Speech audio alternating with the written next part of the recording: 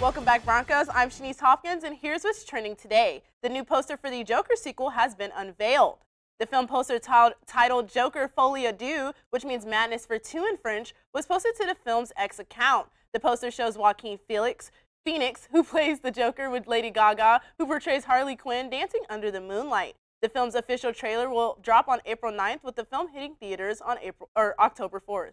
The new poster is definitely setting the stage for the highly anticipated sequel.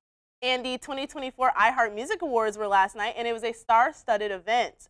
The night included appearances from celebrities such as Taylor Swift, Cher, Ludacris, Justin Timberlake, and more. Taylor Swift took home the Artist of the Year award, and SZA won the Song of the Year award with her hit song Kill Bill from her SOS album. Along with her performance of Believe, Cher was honored with an Icon Award, and Beyoncé was also honored for her impact on music, winning an Innovator Award. Congrats to all of those who won. Cast members from the hit reality show Jersey Shore are stirring the pot just like they did in the early 2000s.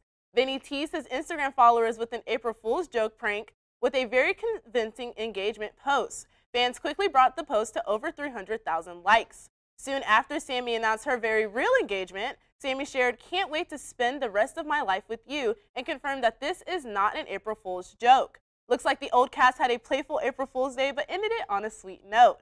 And that's what's trending for today. Now, I don't know about you guys, but the Jersey Shore cast was not the only people to have a good April Fool's Day. If you guys went on social media, there was a bunch of pranks. Mark, Georgia, did you guys fall for any of these social media April Fool's Day pranks? I will sadly admit I fell for one, but in my defense, I was only awake for like 10 minutes. It was Mr. Beast. He posted on Twitter that he was quitting YouTube, and I was like, what? And then, like 2 minutes later, I was like, oh, it's April 1st. Yeah, I saw a lot of YouTubers posting jokes about quitting or engagements. Like I saw one from Smosh, if anyone still watches that. But how about you, Shanice? Did you fall for any? I definitely also forgot that it was April Fool's Day, so I woke up and saw that a bunch of artists were saying that they were going to go on tour, and I was disappointed because it was April Fool's Day and I forgot. It's just, man, roughest year for those. It's a rough start. Absolutely. Thank you so much for that, Shanice.